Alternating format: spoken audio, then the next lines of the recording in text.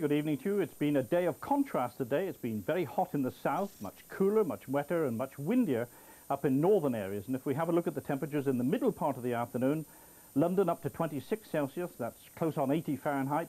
Over in East Anglia, not far off that too. But once you go across into Ireland, up into Scotland, it is much cooler.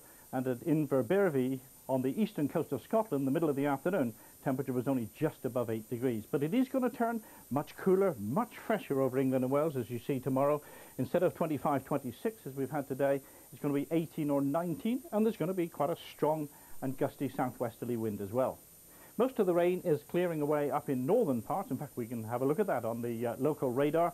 You can see the clearer weather's been pushing up the eastern side of Scotland through the afternoon. Still a lot of rain on the western side, and some of that's going to push eastwards as we go through tonight. In fact, we're going to start to pick up those southwesterly winds. That's going to bring cloud across the country and little bits of rain and drizzle, but at least it'll keep the temperatures up.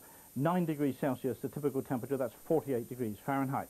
This is the weather map for tomorrow. You can see a showery regime and very much the same as we go across in towards Saturday. So, as far as tomorrow's concerned, most central and eastern parts of Scotland, most central and eastern parts of England, dry with some sunshine, but showers from the word go in the west and some very strong winds up in those northwestern parts, and showers breaking out in most places, I think, through the afternoon. Probably not too many over East Anglia down across into the southeast, but a much fresher feel over England and Wales with these quite strong southwesterly winds pushing in, and incidentally, they'll be getting up to gale or severe gale force at times up in the far northwest, taking the edge off those temperatures, 18 or 19 at the best as we've already seen.